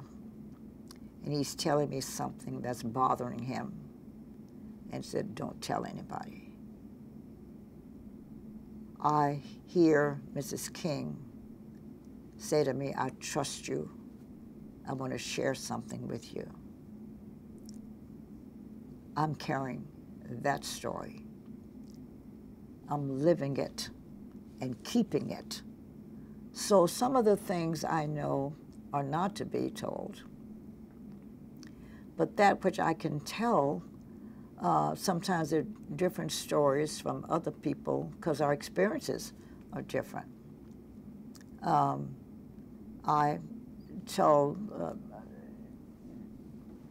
Andrew Young and Jesse Jackson and people that sometimes they gave me the hard assignments. They would tell me something I remember, people were criticizing Mrs. King's hair, her hairstyle. She wore long hair, and they would criticize her, and people would say to me, why don't you tell her that the public wants her to put her hair up? She's too old to wear that long hair. And I would say, Mrs. King has the privilege to wear her hair any way she wants it. But it would come in droves. I mean, I would get calls from people. I'd go places and they'd tell me, please tell her to do this and tell her to do that. But I wasn't the messenger of the public. Now, we would talk privately, and she'd get angry at people, sometimes over to her so-called good friends. And then those were the times I'd perhaps break down and say, Coretta, that's not your friend. She's talking about you in a negative way. And as girlfriend talk, we'd have that. So my girlfriend relationship with Mrs. King was different from some other relationships. And my confidant moments with Dr. King were different from what they're talking about, you know, solving the problems of the world. I value all of what they gave me now that I can remember. And I'm not telling stories. I'm not making a speech. I'm telling you what happened in our relationships, what I did. And they both complimented me that I was his confidant on issues, and I was his wife's confidant. And the twains never met. There's some things I tell, some things I won't tell. I value to this day, and both of them are gone, they were my friends to their end, and I'll wear the secrets to my end. I value highly that I had the pleasure and the honor of living with these wonderful people who made the difference not only in their world, but in the world. Their presence has made a difference in all of the world.